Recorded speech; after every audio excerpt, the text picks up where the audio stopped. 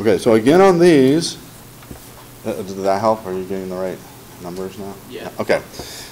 So on these, on these kind of questions, there's not a lot of work to show here. You're going to have these on a test. You're just going to have to, like, it's okay. You're just going to write the number down. So it's kind of an all or nothing thing. Make sure you've got the right co-function and so forth when you're doing these. So that's, again, you're going to need to know this stuff. There's a lot of formulas here, folks. There's a lot of stuff to memorize. Try to memorize as much of it as you can, because you don't want to have this really huge formula sheet where you've got 1,000 formulas. All right.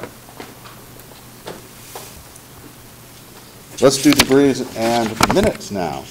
Same process, it's just you're going to take a little bit longer because you're going to have to enter degrees and minutes instead of the decimal.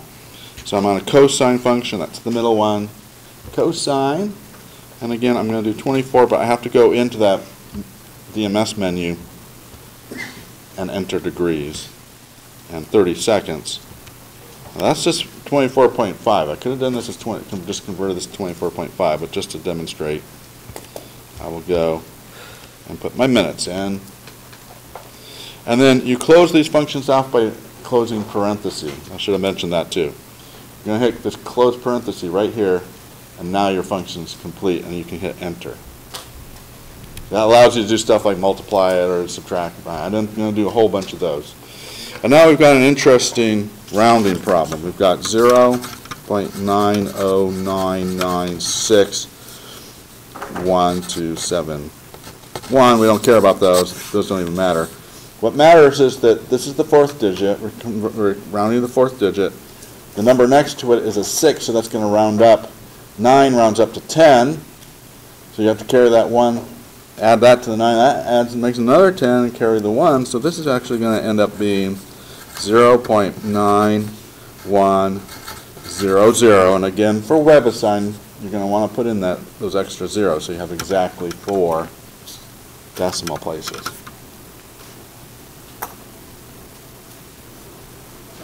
And then now we're down to cosecant.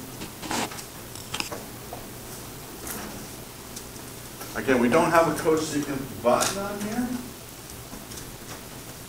but we observe that our little identity map here, cosecant is 1 over time. So like I said, you're going to use this little part here a lot.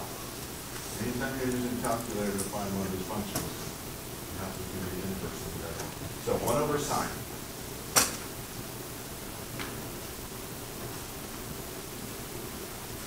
One divided by sine.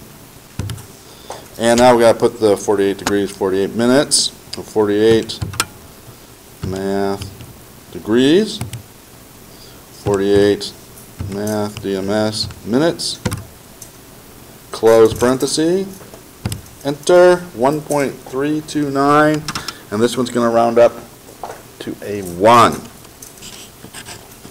So 1.329.